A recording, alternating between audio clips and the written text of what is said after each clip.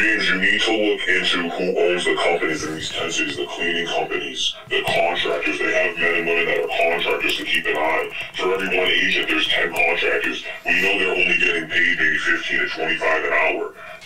Who knows what the government's actually paying the company to staff them, though? If you did the research and looked into who owns these companies, they're shell companies, I'm assuming, and there's probably, I hate to say it, but we know it's true, there's probably politicians behind it or pumping stocks into them. They're same companies that are in California are in the 10 cities in Texas. It's the same companies that I think they're called Allied Services, maybe, and the food. Who's preparing the food? This is a massive money grab. Money, once again, we learn in the Bible is the root of all evil. If you trace the money, eventually you'll get to the top of the evilness. I'm not saying if you have money there's evil, but who's making money off this? We know it's not the contractors that are passing out burritos and washing the tents. Are you a Christian? Do you believe in God? Yes, I am. Before this interview, me and you went over a couple Psalms that really reinforce the power of God. Federal job, non-federal job, food, being able to feed my family, feed myself. I put that second to telling the public what really needs to be heard. I'm no better than anyone else, but I've seen horrors, and on a daily basis I've seen what's going on. They can do anything they want to me, but they can't take my belief in God. They can't take my afterlife. They can't take Jesus Christ away from me. They might be able to take my country. They might be able to take our school systems away.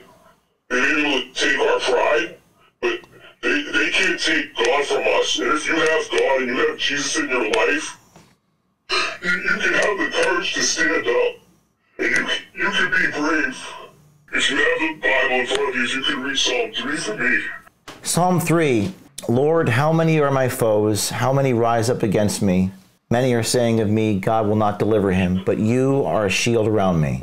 The one who lifts my head high, I call out to the Lord, and he answers me from his holy mountain.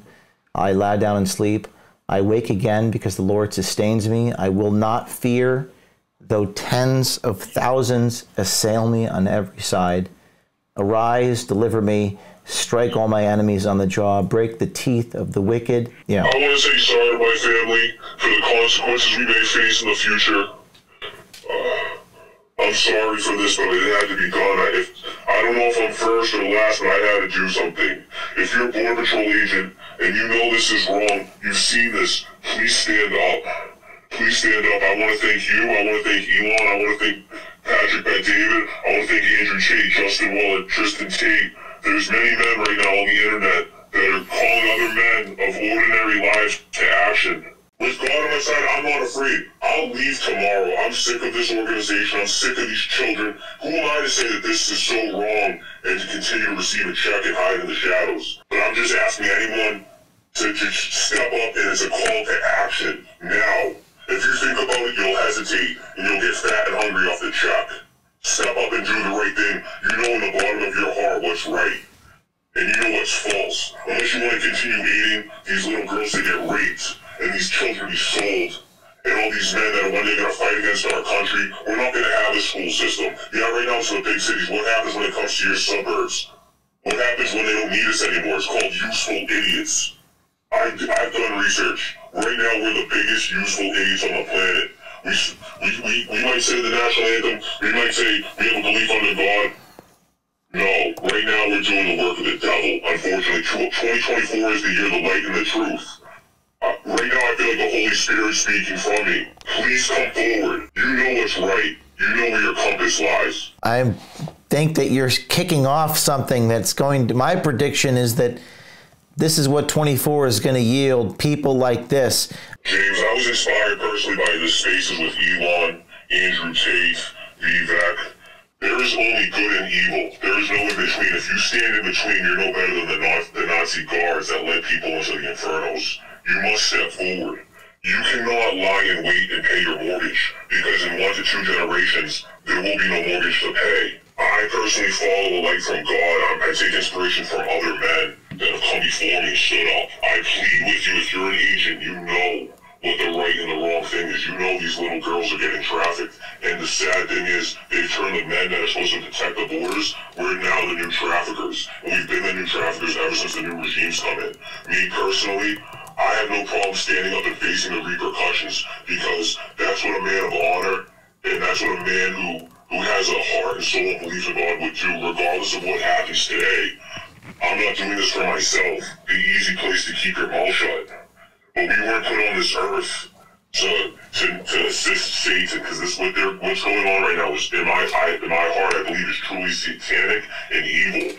God will want you to stand up regardless. This life isn't the only life you may be rewarded in. After talking to you today, I have to face my maker, and he's going to ask me, did I do everything possible to stop this? And this is one way I can do that. Ultimately, there's one Lord, there's one God. Thank you for the ending monologue. I don't want to mess it up. I just want to say many of these men that are proud agents, we were inspired by Donald Trump. He was attacked. We believe in our hearts that he had our best intentions. He was one that cared about us and would show up and talk to us and made us feel as if we were real people and not just an agent of the government to commit evil. Mr. Trump, if you can hear this, I love you. Thank you. And you're always welcome in my home. Same with you, James, and all these people that have spoken today. Thank you. My mother will cook for you. You can always sit at our table. And no matter what they do to me, I'm proud of what we did today. Thank you.